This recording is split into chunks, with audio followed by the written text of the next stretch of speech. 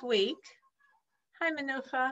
We did meet last week, Hanukkah. I presume some people weren't on because of Hanukkah and all the different festivities of Hanukkah, but Baruch Hashem, we did meet, and that was great. And we started last week, chapter 14. Now, in chapter 14, we are discussing, there's a long-range vision. The long-range vision is, be a Benoni. You're not going to get there tomorrow, but keep working. God will give you enough time, you'll get there. What does it mean to be a Benoni? It means absolute commitment. Everything I do, everything I say, everything I think, I'm focused, I'm God-oriented, I'm disciplined, I don't space out, I don't give in to weakness and exhaustion, I don't allow myself to feel pressured. I am a joyous, God-oriented individual with absolute discipline, absolute self-control. Sounds great. And it's really possible for every one of us with a lot of work. The problem is work takes time. What do I do today? Today I'm challenged and I have a long-term goal, and maybe it's going to take me a year, maybe it's going to take me 5 years, maybe it's going to take me 25 years. That's fine. God says as long as every day you're working up your ladder, that's awesome. But what do I do today when I'm challenged? So the Rebbe begins this chapter by giving us 3 thoughts to think. And these are the thoughts we're supposed to pull out of our toolbox when we are challenged. Now, to make them work, you can't begin developing them when you're challenged. You know, when you're in the crisis, that's not the time to meditate and contemplate and get into this whole thought to convince yourself. So you need to do the work in advance. Like you need to do the work now, after class, you're sitting. Hopefully life is quiet and peaceful and it's too late for people to harass you. And you can think and really develop these thoughts as things very, very strong, very clear in your brain. Then when you're in the crisis, you just remind yourself and boom, it comes out because you took the time to develop it when you're not in crisis. So again, if you're struggling with a temptation, that's not when you want to develop this understanding. You want to develop it when everything's theoretical, when you're sitting in your dining room chair, when you're comfortable and calm and focused and really feeling that your desire is God. That's when you develop it. And then when you're in the challenge, you can pull on it and it will be there for you. So last week, we spoke about the first and we sort of started, but didn't get too far, I think, in the second. So the first thought that you're going to think is when you're challenged by doing something wrong. Now, of course, there's a myriad of things that could be wrong, and everyone on their level has what's their wrong that they battle with. Meaning most of us have loads of things under our belt. We would never dream of doing them, not an issue. If it comes up, it's not a challenge. Of course, we're not going to do it. And then we all have that arena of difficulty. I have it, you have it, every single one of us in this group has those things that challenge them. Now, we can all have different things that challenge us, of course, but we all have things that challenge us. So this is in the realm of not doing the wrong. So maybe your challenge is not to eat something not kosher, or maybe your challenge is to eat something not Chal Yisrael, or maybe your challenge is to eat something without, the extra fancy kosher certifications, or maybe your challenge is not to allow yourself to say something inappropriate, or to say something disrespectful, or to say something that's gossip, just to say something not exactly true. So we all challenge. Maybe challenge different things. We're all challenged. Trust me, we're all challenged. So what do you tell yourself when your sensors go up, when your antennas go up, when there's I really am about to do something that I know God doesn't want, but it's really hard? You say, no, stop. I can't sin because a sin separates me from God, and I don't want to be separated from God. That's the short, sharp message you tell yourself. I can't sin. I don't want to sin because I don't want to be separated from God, and the sin separates. Now, there's a lot of philosophy behind these words, but all that philosophy, again, you're not thinking when you're in the trenches. You're thinking that when you're in a class, when you're developing yourself. And then when you're in the trenches, you just pull on the thought, and then all the energy behind it will come with. And we explained that there are many, many different levels of meaning, all of which are true, all of which are concurrent realities. What does it mean? I don't want to sin because the sin separates. And we said the most fundamental concept, which we will discuss at length in later chapters of Tanya, is that every time a person transgresses, for the duration of the sin might last for 25 years, the sin might last for 5 seconds. For the duration of the sin, the person is further from God than anything in all creation. There is nothing further from God than a sinning Jew, because we're God's child. God loves us so much.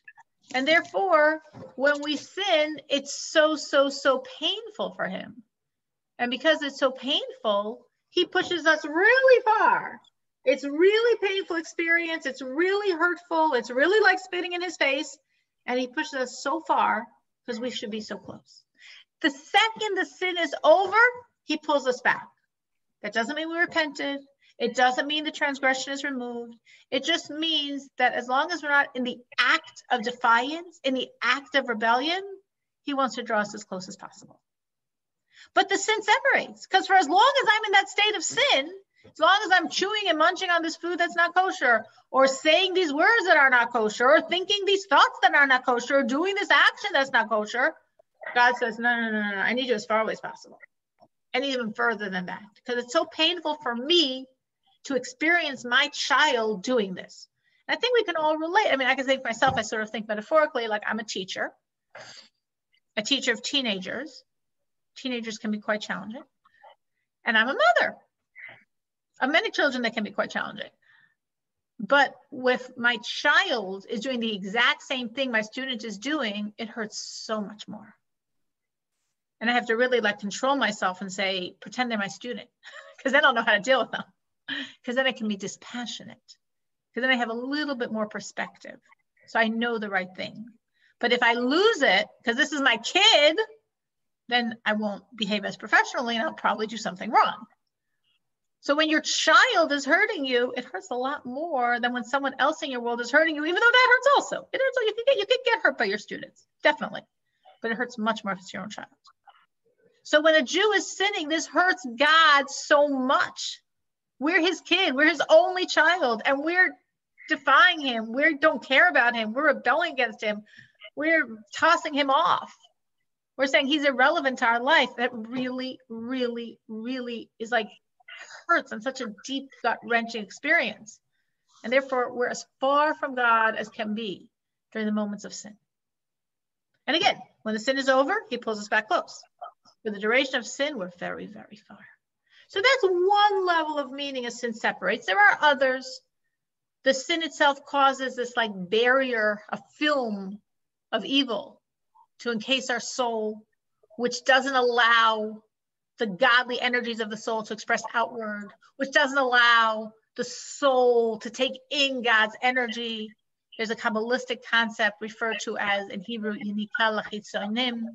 which means the absorption, the kidnapping and absorption from the forces of evil, of the godly energy. Every Jew is constantly receiving a very special energy called Hevel Ha'elyon, God's breath, blown into us constantly, his breath, his inner self. And when one sins, that blessed breath is sabotaged, it's kidnapped, and it's feeding the forces of evil instead. So there are many, many levels of what this means. A sin separates, and I don't want to be separated. But if I think of all this, when I can calmly focus and delve and really create this thought as a very real force inside of me, then when I'm in trouble, I can just pull it out.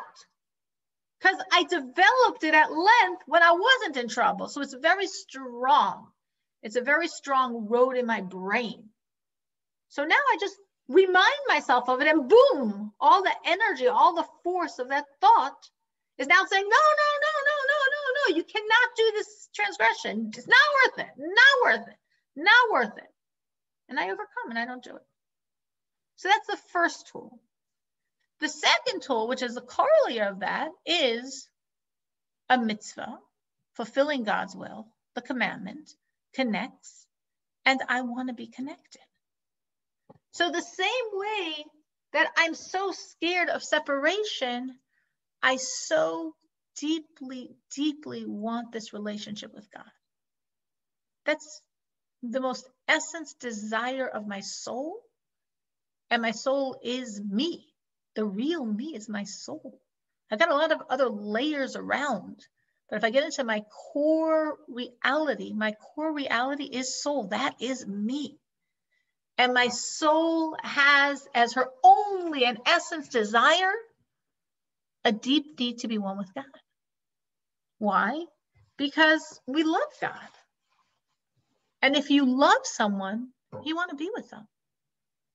And if you love someone, you want to give to them. And I and every one of us absolutely love God. And therefore, I want to be with God, which is only possible through serving him, through the Torah, through the mitzvah. And I want to give to God, which is only possible through the Torah and through the mitzvah. So therefore, the absolute truth of my existence is I want, need, must have God, which is only possible by serving him, only possible by Torah mitzvahs. So again, when I think about this several times, it's not like, okay, I thought about it, let me move on. No, keep revisiting that thought. Revisiting that thought when you're not tempted to do anything wrong. Just keep revisiting the thought to make it stronger and stronger and stronger and more internalized. I know some people can't handle rereading a novel or relearning something they learned already. But it's a very powerful tool to relearn what you've already learned. Because each time as you learn it again, it gets deeper and deeper. Oh, that's what it means. And you can come back to it and have another oh moment. Because each time it becomes more and more you. It's not just some external idea that you understand. More and more and more, it becomes your thinking. And when it's really your thinking and you're challenged because for whatever reason, it's difficult to do the right thing, you just tap on that button in your brain, tap on that thought, and it comes out with a lot of power. I must do this.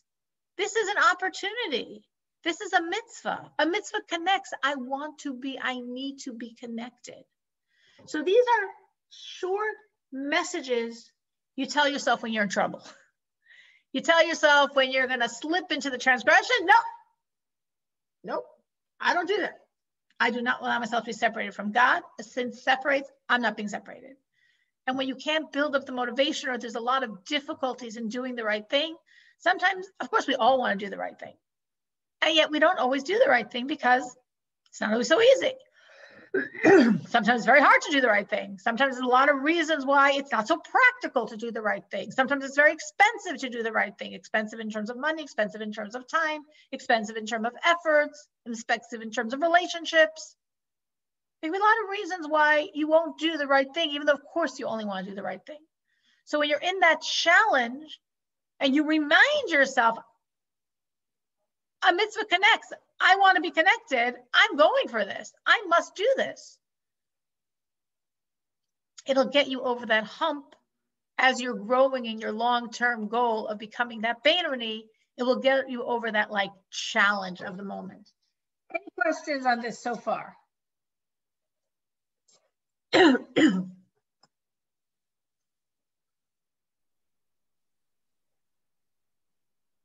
questions?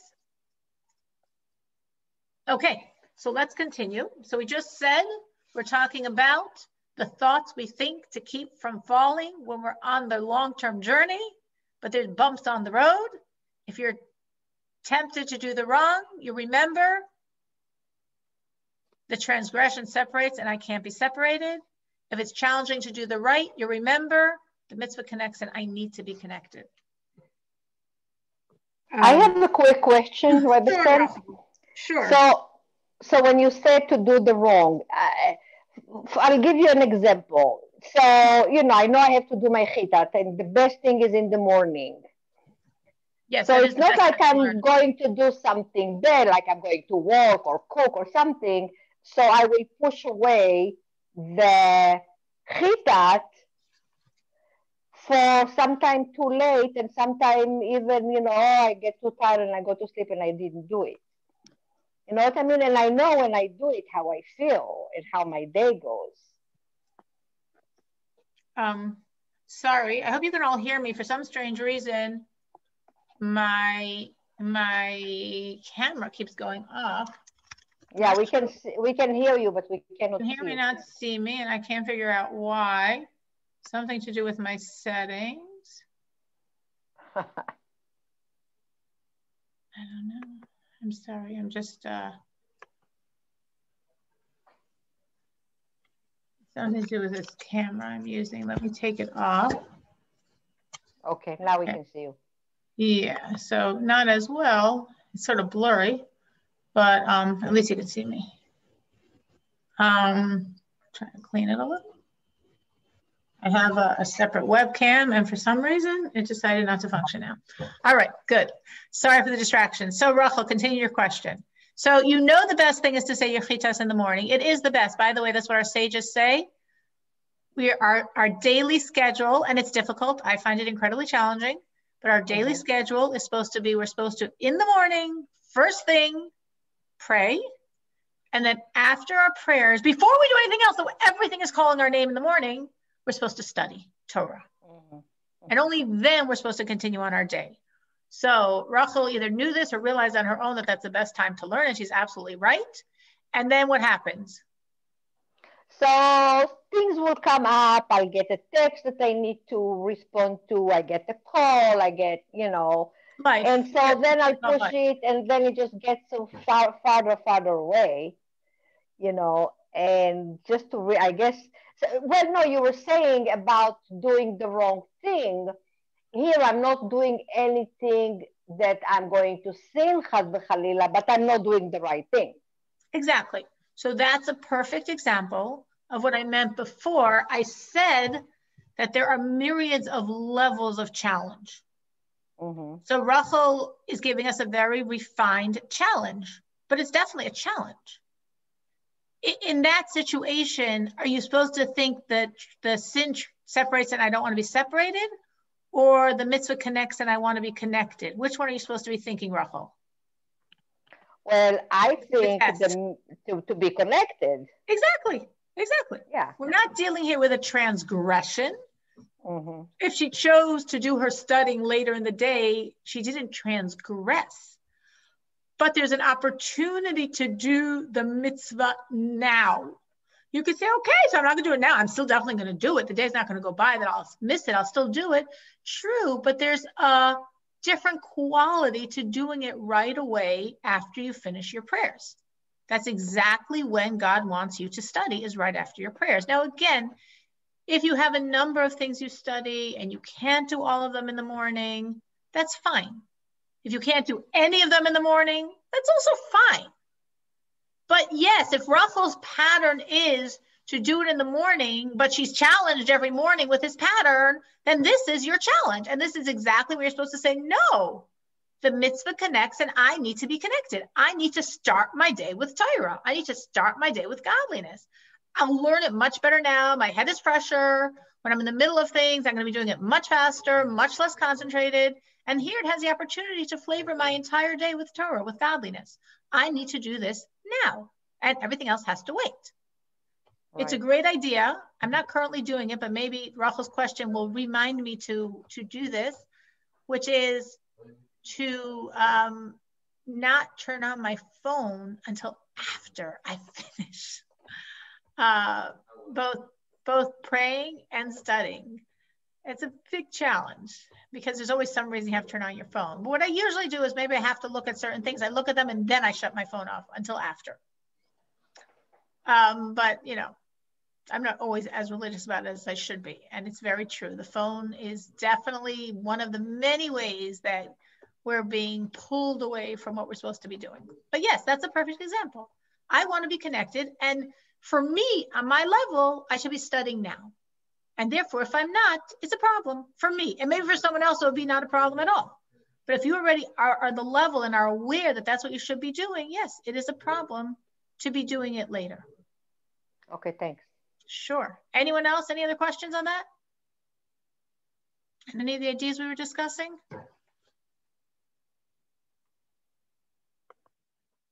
Okay. Anyone else? Okay, so let's continue now with the third thought. So the first is the sin, the transgression separates, and I don't want to be separated. The second is the mitzvah connects, and I want to be connected. And now for the third thought, is a little longer than the other two. In the Tanya, I'm page 38, and I'm on 2, 4, 6, 8, 9, 8.5 lines from the bottom. Vafilu kal shebekalim, and even the lowest of the low. Yochol limser nafshal kedushas Hashem is willing to sacrifice his life for the sanctification of God. And I'm surely not lower than him. The only thing with this lowest of the low guy is he has the spirit of folly, aka his evil inclination. And it appears to him that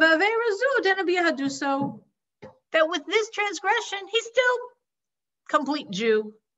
And his soul is not cut off from God. And he has another problem. He forgets the natural love hidden in his heart for God. I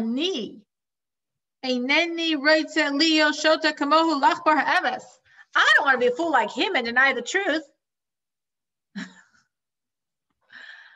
All right. So what is this thought?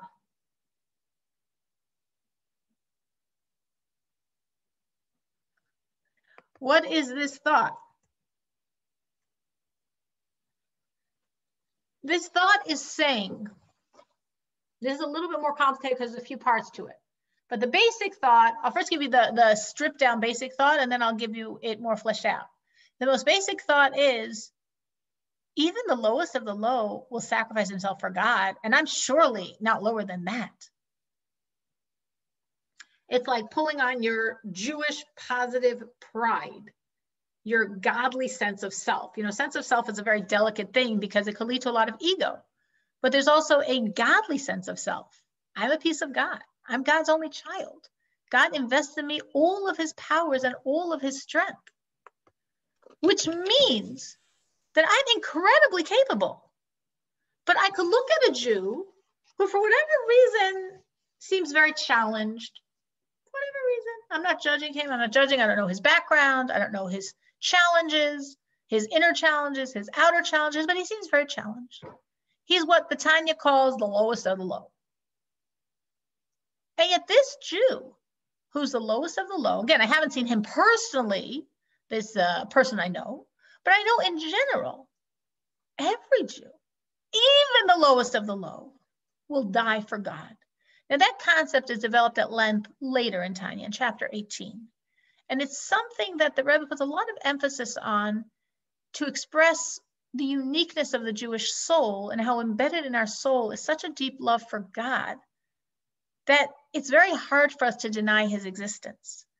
And the proof for this that the Alter Rebbe develops there is that Judaism is the only religion, it's the only faith, it's the only creed where people that don't live for it will still die for it. Meaning every religion, it doesn't have to be religion, every ideology has martyrs. Being a martyr is not uniquely Jewish. But Judaism is the only place where martyrdom is accomplished not by only the stellar members of society, meaning Jews that seemingly didn't care about God, Jews that seemingly didn't serve God, have given up their life for God. And unfortunately, we've had countless opportunities to see this in action, and we've seen it again and again and again. So why? Why would a Jew who doesn't keep Shabbos and doesn't keep kosher and doesn't seem to care about the fact that he's a Jew, why would he give up his soul for God? Why would he give his life for God? Because deep, deep in the Jew, in every Jew, is such belief in God and such love of God that when there actually comes that horrific moment of the ultimate challenge to his existence, it like smashes through all the barriers he's accrued over a lifetime touches straight to the core of his soul, shatters that core so much that the pure belief and love and fear and devotion and self-sacrifice for God comes pouring out. And this Jew that didn't live for God dies for God. So that is like a classical situation. So when the person is thinking this thought, they're not thinking of anybody specifically they know, because thank God we live in America in the 21st century, and we probably don't know not a devout Jew and not a lowest of the low Jew who died for God. Maybe we can think of examples. We can, of course, think of examples, unfortunately, even today, but that's not in our common world. But we know this to be true. This is a fact of our people's existence. So as such, I know that lowest of the low. I'm not thinking of anyone specific here, just the concept. I know that lowest of the low person has countless times died for God. Well, I'm not lower than him. I mean, I might have a high self-esteem, I might have a low self-esteem, but I'm not lower than the lowest of the low. I don't think of myself like that. So if he's willing to die for God, surely I can live for God. Well, then why wasn't he living for God? He's the one that died for God. He should be the one living for God. So the Rebbe says there's two reasons why he's not living for God, even though he's dying for God. And these two reasons are the two classical strategies of our evil inclination. The Rebbe here doesn't say evil inclination. He uses a different term. He calls it the spirit of folly. This is based on the saying of our sages that a Jew only sins because a spirit of folly enters into him. A person only sins because a spirit of folly enters into him and makes him foolish and makes him buy a foolish line of reasoning and transgress. Now that spirit of folly is our evil inclination. It's like the voice of our evil inclination. So what were the two messages the Rebbe said this person is receiving? So the first message is, he says, this is again the thought process of the lowest of the low, that persona who did gullibly swallow the evil inclination's logic. He said, this transgression won't hurt me. I'm not going to be cut off from God by it. Now, there are many different ways to say this. We're probably all familiar with this logic because all of our evil inclinations go to the same schools. So they pick up the same tips. So it goes something like, this isn't going to hurt me. Something like, everyone does it. Something like, God doesn't really care about this. Something like, God forgives. Something like, God doesn't expect more from me. Something like, even really orthodox people do this. So for sure I can. You know, there's lots of different ways of window dressing, but the essence thought is the transgression will not harm me. That is the essence thought. This transgression will not harm me. There's many different words we can say, but every time we sin, our evil inclination is convincing us, this isn't going to hurt you. You think God punishes? You think he's going to punish for this? Look at all your friends that are far more religious than you. They all do this. It's not a big deal. Everyone does this. What do you think? You're a rabbi? Maybe the rabbis don't do this. You're not a rabbi. Like, who are you fooling? You do so many things worse. Why shouldn't you do this? You know, well, you can think through your own thoughts or watch your thoughts. You'll find it. We all have different packaging, different window dressing around this thought. The thought is, this isn't going to hurt me. That's one side of the spirit of folly, evil inclinations, seductive logic. There's something else he tells you. If you look in the Tanya, the other thing is, you don't really love God that much. You love God. I love God. I don't know if I love God. I don't even know if I believe in God. I don't even know. Maybe I do believe in God, but I don't know if it's really real. Maybe it's a sort of belief. I don't know if it's really love. What difference does it make? Again, anything along those lines is all coming from this basic point of, I have this love inside of me pushing me to connect. So it's not going to hurt me. And I have no real motivation to do the right. I'm not worried about the wrong. I have no motivation to do the right. Okay, sin, here I come. So what the Rebbe is saying by going into this logic is to explain to us, so why is it that a Jew dies for God and doesn't live for God. That's such a bizarre concept. Now, a person could say, no, I mean, listen, giving up your life is just one time. Living for God is like every second of your existence. But it's a little foolish, because in the end of the day, sacrificing your life for most of us is our life. It's gone. That's it. That's everything. We're not talking about how painful the end will be. Just the very fact that you're giving up everything, that's it, you're done, is the most incredible sacrifice a person could ever do. So it really is strange. We don't think of it as strange because we know it as a historical truth.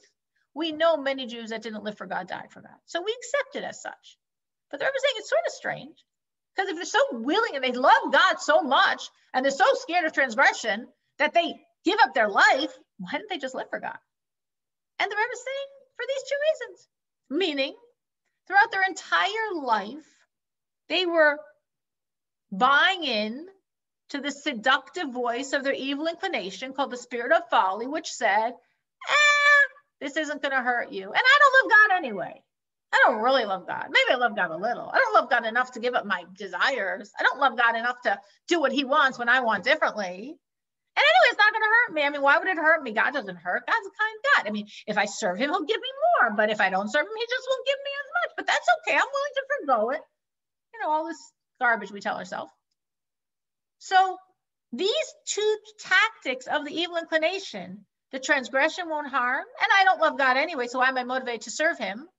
The person accepted and swallowed and digested and regurgitated, and that kept him on the track of sin for his whole life until he came to this moment where his whole existence was challenged. And that essence challenge, are you a Jew or not? Are you willing to sacrifice God or not? Woke up his soul. It was like violently shaken. It just woke up. And then he's like, what? I love God. I believe in God. What are you talking about? Of course, I'd rather give up my life than give up God. Forget about my past 10 or 30 or 50 years of existence. That's all garbage. I am a believer. I love God. And no way are you taking my God away from me.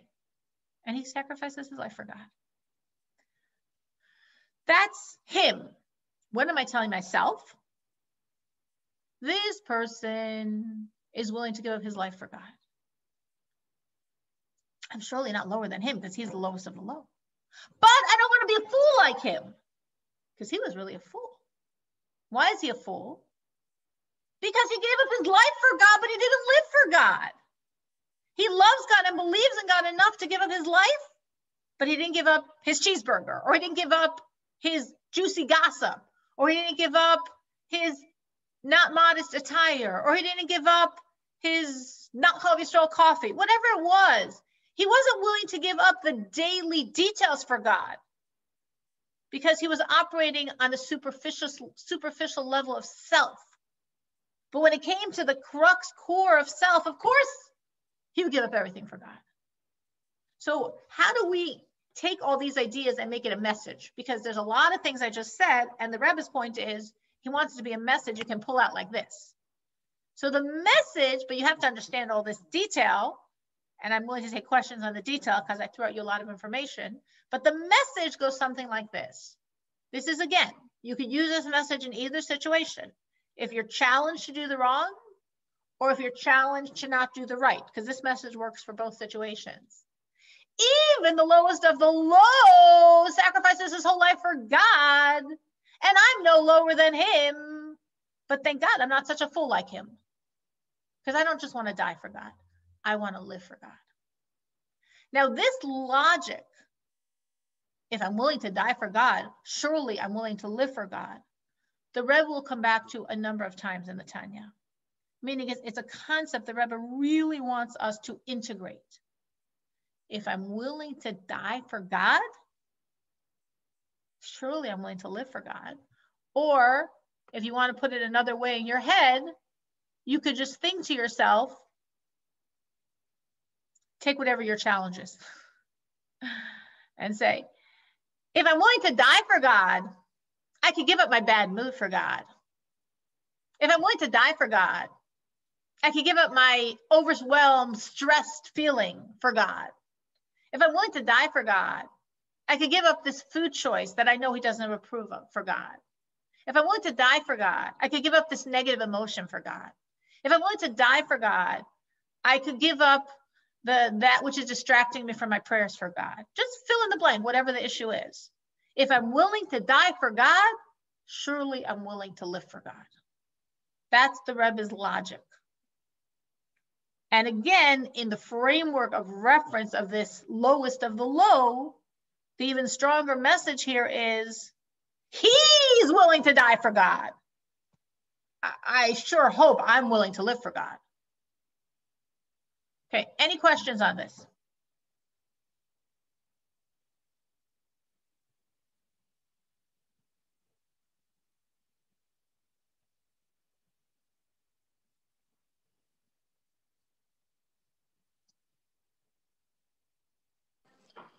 Can I ask you a question? Sure. It's a little bigger commitment to say I'm willing to do this for the rest of my life. But it's ultimately a smaller commitment than throwing away your life for God. Again, what does throwing away your life mean? It means the end of your relationship with your husband on this world, the end of being the mother for your children, the end of being the daughter for your parents, the end of, like, it's not like, okay, so I just checked out of this world. I mean, what does that mean? There's nothing bigger than that. There's no bigger moment than that. Because a lot of times, and that's why I tried to say that, but I probably didn't say it clearly enough. A lot of times we think, okay, so he died. So that was how maybe it was torturous, but let's say it wasn't so torturous. It was a minute. Me, every second I'm battling with myself not to be nasty. And in 1 minute, you attain all your glory. But if you think what that decision means, again, in the situation when Jews were given a choice, and there were many times when they weren't given a choice, and many Jews died for God without a choice. And there were many times when they weren't given a choice. Many, many, many times in our history, Jews were given a choice. The choice might have been the cross, the choice might have been the Quran, there were different choices. But there were many times where Jews were given a choice. And traditionally, almost every time the Jew chose God, which includes Jews that weren't so godly. And that's the Alter Rebbe's point. The Alter Rebbe is saying a Jew chooses God when it comes down to it. I agree with you that obviously in the moment when you're exhausted and didn't have any normal food and have a lot of things on your plate, it's hard to be focused and centered and like the only core of my life and the only thing that matters is God, because we're broken down and distracted by the distractions of exile, of galus. But the Rebbe is saying, but if you could focus, if you could remember your priorities, if your priority is such that you would give up your life for God, and you would, does it make more sense to live for God? That's the message the Alter Rebbe is saying, and I agree. It's not a simple message, because in essence, if somebody's life is on the line, their soul powers almost like overwhelm them. And when it's you and you're trying to stay calm and joyful and positive with your children in the morning, it's really, you got to really pull it out of yourself. But we have the abilities inside ourselves. And if we just can keep focusing on, I want to live for God. I know I would die for God. So I don't want to be such a fool and be willing to die, but not be willing to live. If I value God so much that I would give him my whole life, I want to give him my life now in the flesh as I'm living. Maybe if it's hard to think of it in its entirety, just sort of like someone says, oh my gosh, I can't diet. I can never eat chocolate for the rest of my life. Forget it. Give me a chocolate bar. So maybe you could think of it in terms of let me pick one area of weakness. Let me pick that one thing that maybe happens regularly enough that I'll remember it. And in that one area, tell myself, in this area, I'm not going to be the fool. If I'm willing to die for God, I will live for him by overcoming this challenge. And when I'm in this challenge, I'm going to think this thought. I'd be willing to die for God. I'm going to live for him. And just keep holding that thought as like your anchor to stay strong and focused through that situation. And maybe that's easier than transformation of my life, which maybe never doesn't happen at all.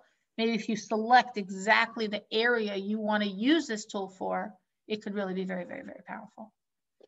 The Rebbe's goal in giving us these thoughts is as like crutches, as tools to help us overcome the challenge of the moment. This isn't the long-term road of becoming Rebbetzin Benoni. This is the how I don't crash today as I walk my long-term road. I'm going to be walking my long-term road, working on my love for God, working on my fear of God, working on my discipline for God, working on my focus. But today I'm challenged. I can't wait till I develop it in 5 years from now, because today I got to survive. So these thoughts are to keep me going today. Any other questions?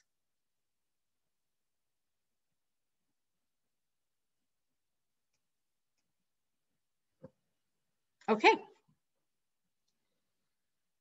So these were the thoughts. Now the Rebbe says, this as the person who's aspiring to be the Benoni, you're confronted with these challenges. You will think these thoughts that you developed at length when you weren't challenged. You'll pull them out when you're challenged, and you will overcome as the wannabe potential Benoni. But the Benoni, even when you reach full Benoni glory, still has a lot of junk inside of him. He's just not accessing it. He's not being affected by it. He's overcoming it. But this is not so in terms of that which is given over to the heart, meaning your emotional barometer. Tahainu mean to say, that you truly despise evil, and you absolutely hate it. Oh, I feel or at least you somewhat hate it. That's impossible.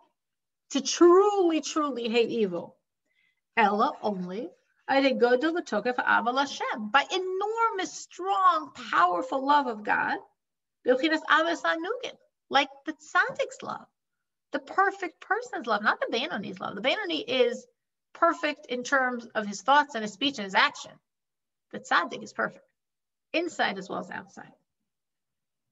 And he loves God with a love that's a delight, that he feels it. The tzaddik's experience is sort of like the soul's feel in the afterlife. So the Rebbe was saying here, now the Rebbe perhaps is saying this for us to understand that the Benoni is an accessible status. Because if I would think of the Benoni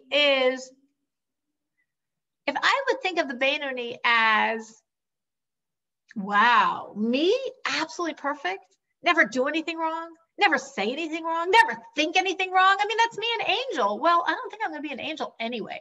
So I don't think this whole thing is very realistic. The Rebbe is saying, no, Benoni is very realistic. Trust me. A Benoni could love wrong. He could be so tempted. He could so want it. He just doesn't give in. Now, not every Benoni loves wrong. There's varying levels in Benoni. But it's possible to be so tempted, to be so attracted, to find it so attractive, all the things God says no, and still be a Benoni. Because the Benoni means he's not giving into that. It doesn't mean he doesn't have it. And again, there are Benonim that also don't have it. But we're talking about the basic Benoni. Like, average Joe Schmo Benoni. He's very tempted. He just doesn't give in. Oh, so he's not so different than me. I'm tempted and give in, and he's tempted and doesn't give in. The Elder says exactly. He's not so different than you. You're both tempted. You're both attracted to evil. He just doesn't give in. In other words, if we would think of it like this, regular people see something wrong. And I'm not saying every evil we're attracted to. Obviously, there's some evil that disgusts us. But the evil we're attracted to.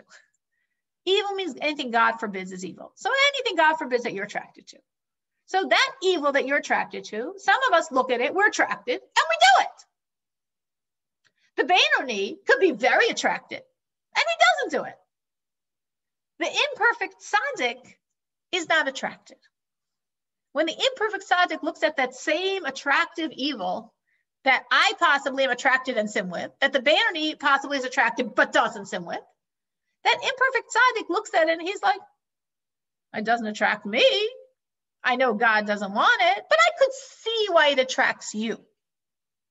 The perfect tzaddik is not only not attracted to it, he is repelled and disgusted by it. Why is he repelled and disgusted by that very attractive thing? Because he's so in sync with God. And just as God is repelled by evil, that perfect tzaddik is exactly mirroring God. So he's repelled by it. He's not attracted to it. He's not attracted, but I can see why you'd be attracted. He is repelled and disgusted by it. What creates this disgust? Because he really, really, really loves God. And the more you love God, the more evil, at the least, is a barrier. It's why God's not revealed in this world. It's why people don't sense God. It's why God's in exile. It's why we're all in exile. Ugh, it's disgusting. That's how the tzaddik feels. He's not attracted, but controls himself. He's not understanding why other people be attracted. He is disgusted by it. Because this is creating the barrier between the world and God. And that's disgusting. And I hate that. That's how the tzaddik feels. Because he loves God that much. Now the Rebbe says, what's his relationship with God? His relationship with God is the highest love that we know of. And we discussed this love in chapter 9. Now we're in chapter 14, so it's possible from 9 to 14, you forgot it. But the term is ahava b'ta'anugim, which means a love that is a delight. A love that feels really, really good. It feels so good that the Alter Rebbe just told us it's like what the souls experience in the afterlife. Meaning when a person passes away from this world, and then perhaps needs some minor purification and rectification, or hopefully doesn't even need that. And he goes to what we call Olam Haba, the world to come, or Gan Eden, the spiritual repository of the souls while they wait for us to get our act together and bring Mashiach. What are the souls doing there? They're having pleasure. They're having pleasure primarily from all the Torah they studied in this world. And they have deep, deep pleasure in feeling God's energy in all of that Torah they studied. The tzaddik in this world feels that pleasure. When he studies Torah in this world, he feels akin to the feeling the souls have in the afterlife from all this Torah they studied when they were in this world. It's an unbelievable feeling. It's an unbelievable love of God, coming from an absolute nullification of self to God, meaning the tzaddik is so no barriers, nothing. He's completely, he surrendered everything to God. He didn't hold anything back. So like there's no separation between him and God. There's no my space between him and God. There's no self between him and God. On this level of this absolute tzaddik, it's complete surrender, complete being subsumed in God's reality. And as such, there's no barriers on his soul. So his soul, when learning Torah, can experience what the souls feel in the afterlife from the Torah they study. That's what he feels in this world. And it feels more of a deep pleasure than anything we ever can experience in this world. And that intense love creates such intense hatred and despising of evil that he's disgusted by it. But the Beinoni, even one who's a full-fledged, card-carrying, true Beinoni, could possibly, there are different levels of Beinoni, but possibly be completely attracted. He just doesn't give in, but he's completely attracted. Which again, the Rebbe is saying and sort of reassuring us that you don't have to be so holy to be a Beinoni. You just have to have a lot of self-control and a lot of self-discipline. A lot of staying fixed on your goal. Know what your goal is and don't let yourself lose sight of it. Any questions on this before we move on?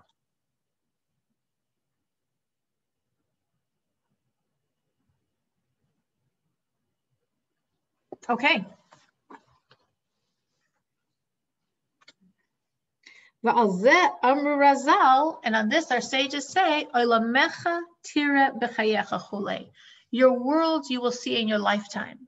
meaning that tzaddik in this lifetime experiences the future world, olam haba. Now, the term olam haba, the world to come, could either mean the times of Mashiach or the soul's experience in the afterlife in the state of reward before Mashiach comes. And it's the exact same term used. So you sort of need to see by context. It's a very contextual to understand what it's talking about. So in this case, we mean the soul in the afterlife while waiting for Mashiach to come is in that great, awesome, intense, pleasurable waiting room called Garden of Eden, Gan Eden, and experiencing the godliness of all the Torah he studied his entire lifetime. And that depth of pleasure, he's experiencing the tzaddik in this world. So olamecha, your worlds, meaning the future worlds, you will see in your current lifetime. That's the tzaddik's experience. And not everyone merits to this. This is like reward. You're in this world, you're doing the work, and you're getting the reward of Gan Eden. And as it's written, avodas matana etein eskunaschem.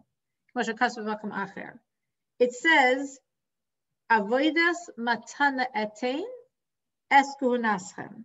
That's a pasuk in Bamidbar that means the work that's a matana, that's a present I will give your kahuna. So obviously on a very practical level, it's the gifts of the service of the priest, of the Kohen. But Kabbalistically, allegorically, Kohen refers to love.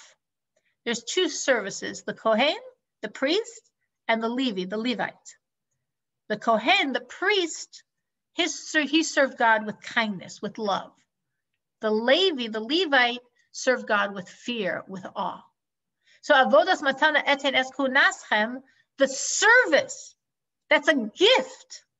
I will give your kahuna. I will give that level of love of God. Because loving God like that is a gift. Meaning, even the tzaddik, even the most perfect person who's completely destroyed his evil inclination, whose animal soul is fused with his godly soul, even he only experiences this love because God gifts him with this experience. He doesn't have it either naturally because it is a truly out of this world experience.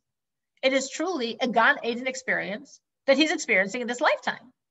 So even the tzaddik, who is completely subsumed, who is completely nullified, who has no separate existence at all, who is completely saturated with God, and that's his whole reality, even he only experiences this love because of God's help, because of the arousal from above that gives him with this experience when he does his work to be completely nullified, to be completely immersed in Torah study. I mean, it's a whole process of many, many steps to attain this level. But in the end of the day, with all of his steps to attain this level, it's a gift of God.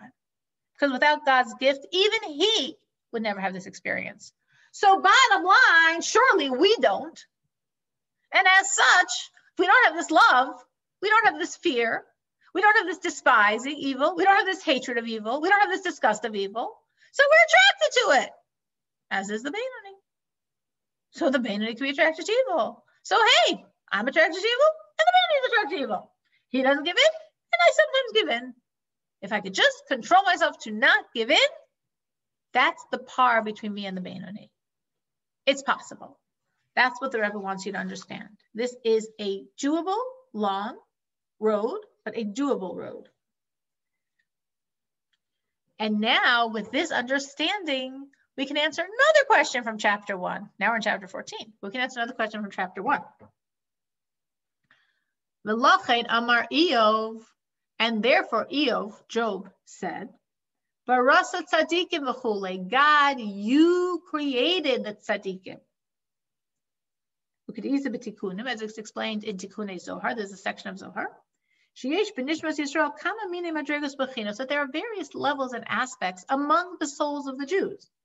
Hasidim, Giborim, Hamaskarim al Yitzram, some are called Hasidim, those from the energy of kindness, of giving, of love. Some are called Giborim, the strong one, that they overcome their evil inclination, they have strength. Ma'arei Soira, luminaries of Torah, Nevi'im, prophets, etc., Tzadikim, etc., Ayin Sham, you can look it up there. So what was the question in chapter 1 we just answered, and what's the answer? So in chapter 1, this is one of the questions. This is a question the Rebbe raises, meaning some of the things we are clarifying from chapter 1 are not literally questions the Rebbe raised, but questions we could derive from the information. This is a literal question. And the question is on something in the book of Eov, of Job. So if you remember the story, either from me having explained it another time or from knowing it yourself, Eov, this might be a true story. This might all be a metaphor, meaning it's disputed among the sages if this actually happened, if there actually was a person called Eov, or if this whole thing is a metaphor. It's also disputed if he was a Jew or a non-Jew. It's also disputed when this happened. Some say Eov was a great, great righteous non-Jew that lived shortly before the Jews entered Israel and conquered it, and he passed away shortly before they conquered it. Others say he lived at the time of Avram Avinu. But the story is there was this very, very righteous person, was incredibly righteous, wealthy, many sons. Life was great, and he was very righteous. And the forces of evil come to God and say, well, what do you expect?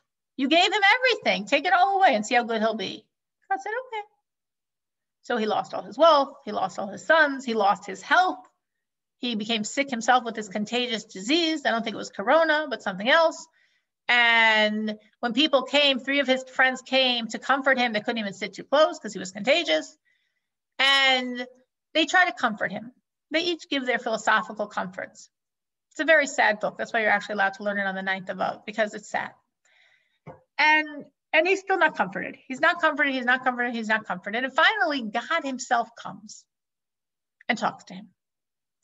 And when God himself is talking to him, Eov, Job, is comforted. And he said, you know what? It's all worth it. Losing my wealth, losing my sons, losing my health, to have this relationship with God, it's all worth it. With that, he passed the test. And at the end of the book, it says very briefly that he got cured and he regained his wealth and he had more children. He passed the test. Now, in his conversation with God, when he is talking to God towards the end of the book, he says, God, you created the righteous. Now, we know this is a true statement because God doesn't contradict him and he's talking to God. So if God didn't create the righteous, then God would have said, no, you're misunderstanding, Eov. God doesn't say that. So it's true. So this is a statement in the book. Barasat Tzadikim, you created the righteous. In the Gemara, this statement is question. There's no answer given. It's just a question.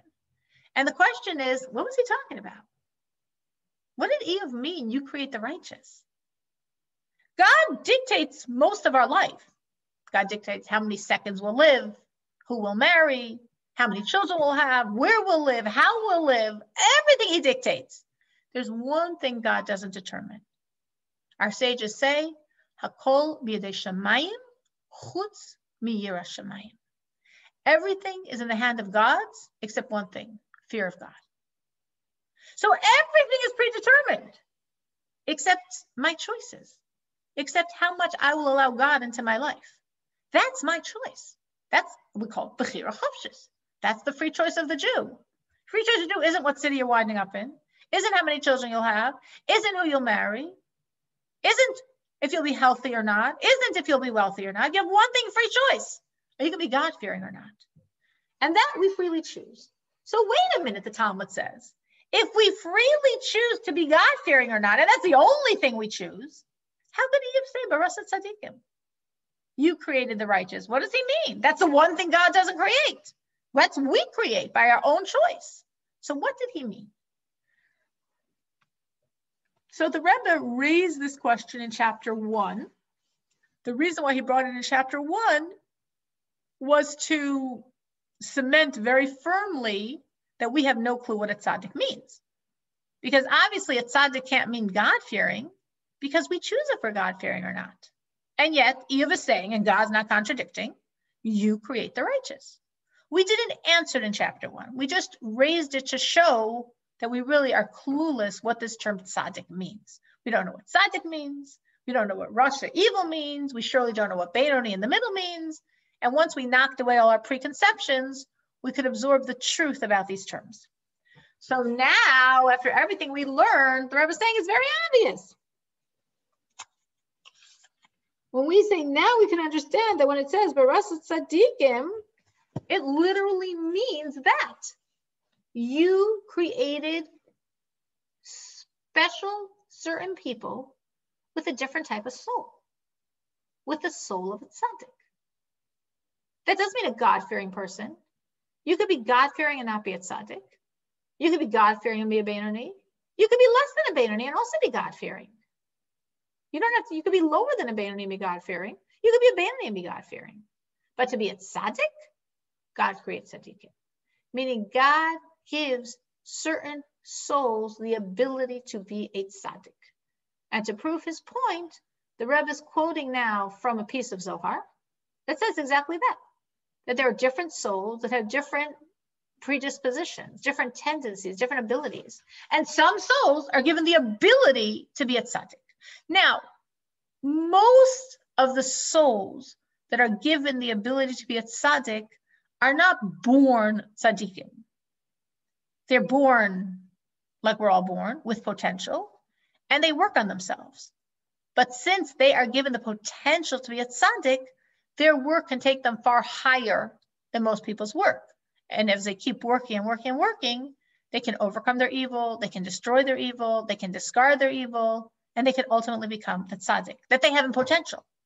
But someone else who is not given this potential, however high they work, generally, at the end of this chapter, we'll see an exception to that rule.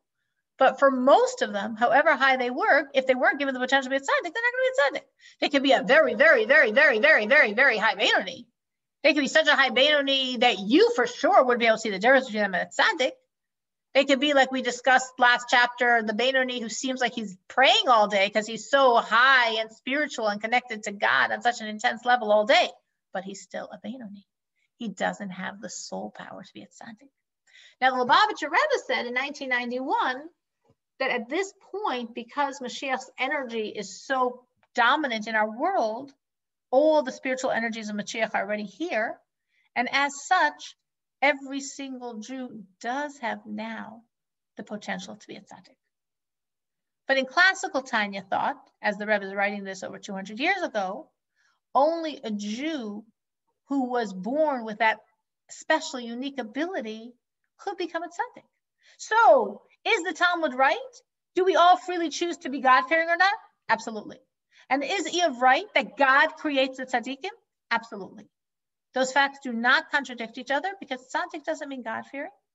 And God truly, until very modern times, hand-selected those few individuals that will have the potential to be the tzaddik. Any questions on any of this?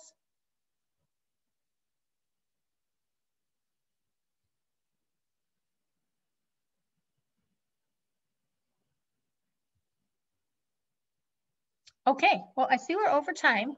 If you're looking inside the Tanya, you'll notice that now there's almost like, it's very unusual for Tanya, because usually the chapter has basically almost no punctuation, it's just straight till the end.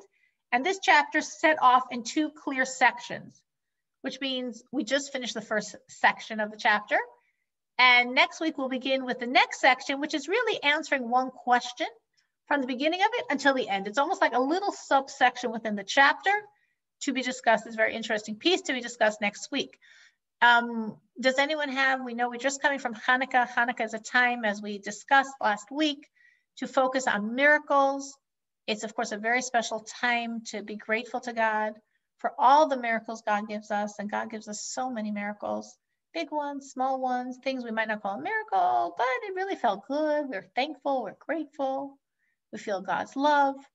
And the Lubavitcher Rebbe says that telling the miracles and acknowledging the miracles and thanking God for the miracles is a tool, a very strong tool to bring Mashiach, because of course by Mashiach, we'll all clearly see how everything is God's hands. And now when we share the good, we're inspiring ourselves, inspiring others how God's hand is in this world today. So does someone have something they'd like to share? Last week, Eliyahu and I came back from New York. We drove. How was your road trip? To go for the bris and everything. It's a long drive, but Hashem was with us, and we didn't really meet up with any bad weather. The scariest part of the trip was the Dan Ryan. Oh, really? Over here, yeah, really. Why? The traffic, the cops?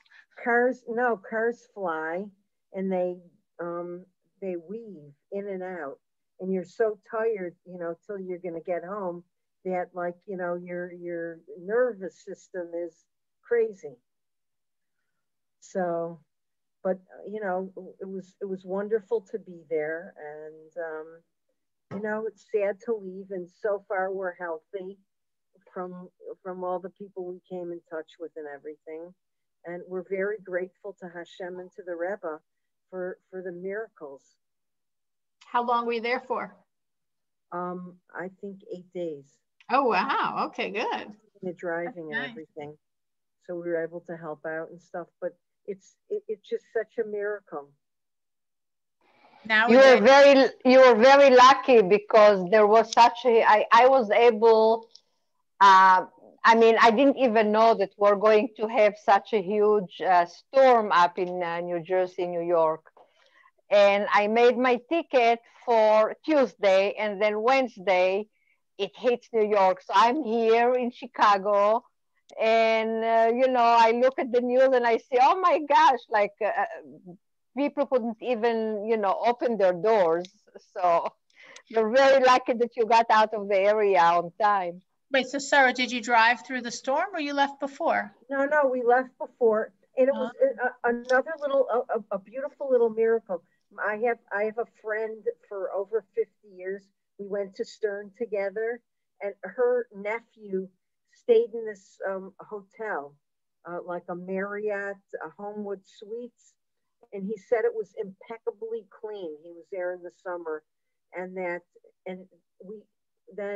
I figured in advance, because we had a bench menorah Sunday night, that I would give him a heads up and ask. You can't just go, there's intricate sprinkler systems and stuff, and you don't want to make damage or chil Hashem.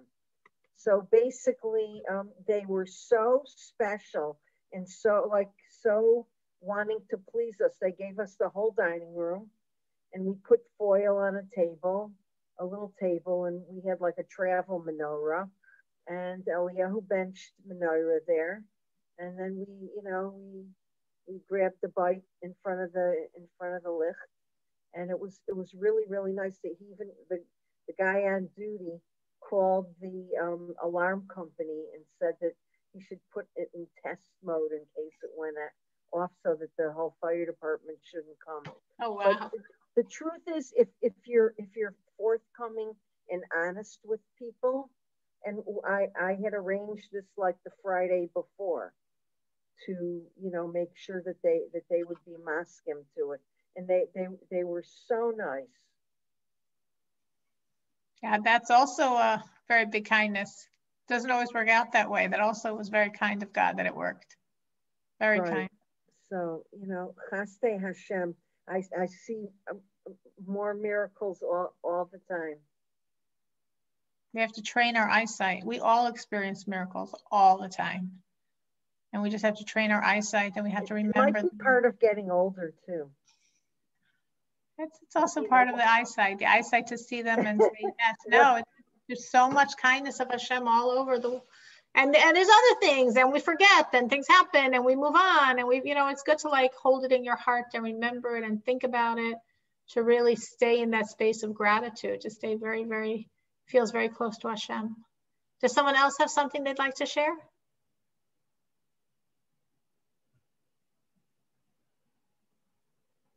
No, it's just that, like I said, we planned our trip. Yosef came here on Monday. I came on Tuesday, and then the next day, huge storm. And to me, it was a miracle. Otherwise, I would have gotten stuck over there. So, Baruch Hashem. It was. That's the chesed of Hashem. That should I travel Tuesday, maybe Wednesday, whatever. And Hashem's like, this is all determined. I'm making sure you make that flight. So yeah, 100%. Exactly. But sometimes it doesn't work out, and we have to see the hand and the chesed of Hashem also. True. Whatever it was is with, whether it's an exchange with a person and you get disappointed, or a doctor visit, or whatever it is, you have to look with at least I'm trying to train myself to look with more Mashiachic eyes, that take a breath and don't freak out. True. And I think when we experience, like Rachel's example, or your example, we celebrate, we rejoice. And when we experience things that are hard for us, we have to have bittul, we have to nullify ourselves. We have to say, this too is God. And we remind ourselves, like for me, it's very beneficial to remind myself of all that good when I'm going through things that I don't like how they look, and say, it's the same God. So the same way here, I see he did this, and this for me to make it all work out. And I wasn't exactly understanding the process. And as it was happening, I didn't understand how that was better and how that was good. I just went with it. And when the whole thing was over, I'm like, oh, wow, that was so kind of God. Guess what? It's the same thing. I know it's him. It's only him. There's nothing but him. And he's good and he's loving and he's kind. And this really hurts. But it's the same him. So when I have so strongly the miracles and the kindnesses and the warmth and the smile, I could transfer with my brain and say, it's the same him that loves me so much and does all this for me. He's doing this for me. So I just have to have nullification and hold on and trust that this too will be an experience that I'll understand later, hopefully, how this is also part of the kindness. And if I don't understand it, it's also part of the kindness, because it's the same God. His love for me didn't change. He didn't flip. He still loves me absolutely. And sometimes it's in a way I understand, and sometimes it's in a way that doesn't make any sense to me. But if I have enough examples that I understand, I could use them to stay strong the other times. Not that we should have the other times, but if we do, the more you can pull out, at least for me, this helps me a lot. The more I can pull out of myself all those times when God was there for me, and including especially the times when I didn't understand what was going on, and only later I saw how it was all a divine plot. It helps me now. I had this literally yesterday, as I both saw the whole divine plot unfolding. God was so kind to me, and at the same time I was going through something very hard, and I was taking one and transferring it to the other many, many, many times to put myself in the right space. So thank God, after much, much, much work and many miracles of God, I was given through the government the funds to put up fences around our house, which is very necessary because my son Dover has tremendous elopement issues and it's very dangerous. So I got the letter of approval, Motzei Rosh Hashanah. I said, wow, it's a sign it's going to be a great year. And it was a complete miracle, because they almost never, ever, ever approve fences because they don't think you really need it. They think you're just, pretending you need it. I don't know, because we really need it. Well, I guess God helped and they accepted it as true. Anyway, so then, it take a long time to go through all the details, but I was going back and forth between two companies trying to figure out which company to go through.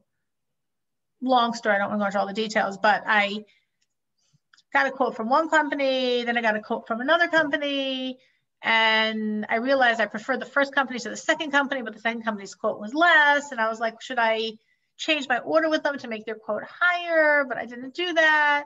And then, of course, the government approved the lower bid, as of course I knew they would always take the lower bid, but they accidentally didn't write the name of the company. So I was able to go back to the first company and say, oh, this other company gave this bid and the government approved it, but I'd really rather have you. Would you match this bid because they're giving me less? You could also give me less. They said, fine, we'll give you less and we'll match the bid. So I went with that company. And then in the end, they didn't give me less, or what they were promising. It's too complicated to explain. What they were promising me, they could have given me, they couldn't have given me anyway. And they gave me a much better fence than the other company would have given me. In the end of the day, I got a better fence for less money by sort of walking God's road, and it just all worked out. And yesterday I was just so overwhelmed by how it all worked out, and it was such a gift of God. And I was also dealing with something that was hard. And I kept saying, well, it's the same God. And here it all worked out. It was difficult.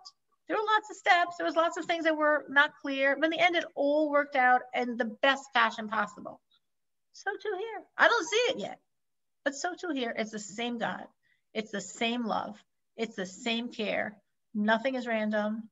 It's also exactly God. And it's exactly love. So that's why it's really good to celebrate the good so you could apply it when you need to the other parts. Does anyone have anything else they'd like to add to that? Anyone have anything they've experienced they'd like to add to that? I had multiple miracles today.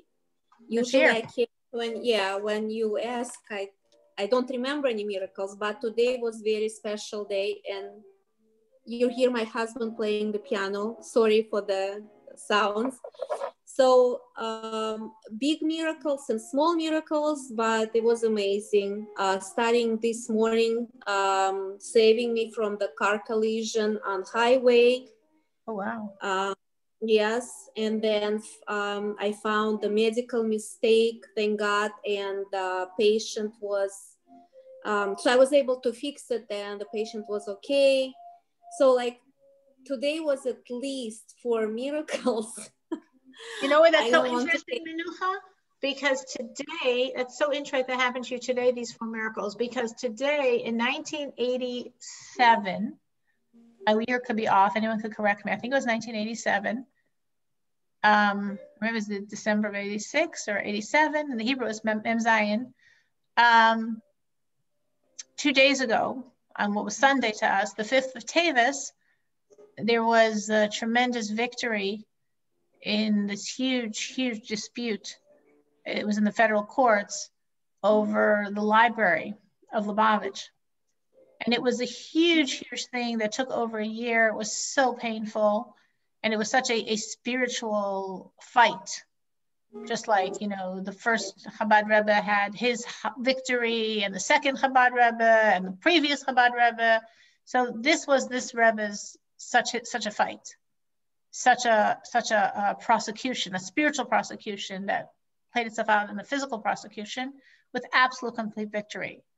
The victory came on the 5th of Tavis, which was this year on Sunday. 2 days later, well, the next day at night, which would be our Monday night, the Rebbe said that this day, meaning will be today, is just when all the gates are open, and just tell people whatever they want to ask. If you can go to the IHEL, go to the IHEL. If you can send it, you know, people sent to 770, faxes, many fax machines were running all night, taking in all of these requests. And the Rebbe said, if you're in a place where you can't do this, just go to the closest grave of a very holy person and pray there. Because this is such a day when all the gates are open. Like whatever you ask, you're going to get. So I think it's so interesting that on this day, today, this is the day, literally, is when you experience these 4 miracles. It's very powerful. Yeah, it is. And what was this car crash? It was my fault. I was driving my husband's car today, and I tried to fix, I got distracted. I tried to fix the radio to find some channels. So, and I didn't notice that the car in front of me was stopping on the highway. It was traffic before entering the speed line. So, and I noticed, thank God, last minute, and I hit the brake. So it was very close, but thank God, Baruch Hashem, everything is fine. I'm safe, the car is safe. Totally my fault, yes. Wow. Wow, Baruch Hashem. Yeah.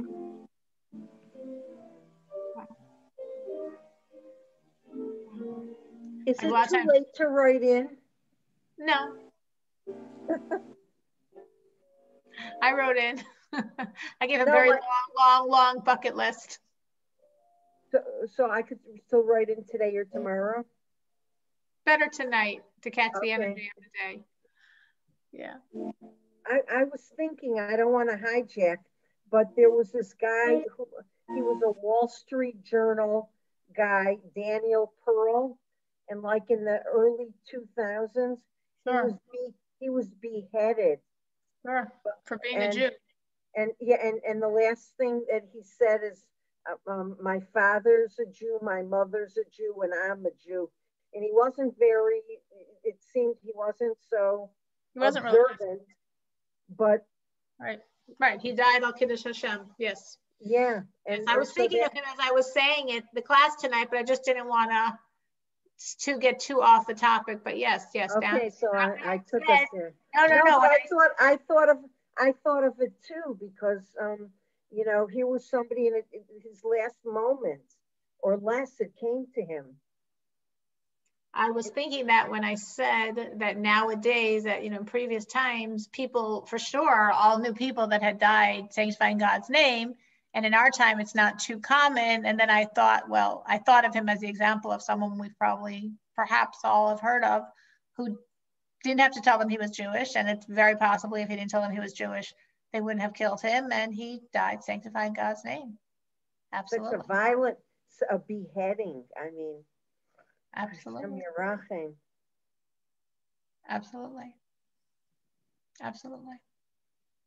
It's like the knee-jerk instinct of the Jew. That's exactly what it is. But we should see the good. We should see Mashiach. The world's definitely going through the last birth pangs. I don't know, this baby's really difficult, but we should hold on, and God should do his part, and we should just have the complete revelation of Mashiach now, because all of us are going through so much. The world's going through so much, and it's definitely God, you know, pushing to get to this point of the complete revelation, and we should just have it already, and we will. I'm sure the Rebbe said this is going to be a great year, so it's going to be a great year. Thank God we know that. So when everything's happening, you just hold in your heart, no, the Rebbe said this is going to be a great year. So we're not going to have any fear. You know, it was we're supposed to on Hanukkah look at the lights of the menorah and see what did the flames teach us?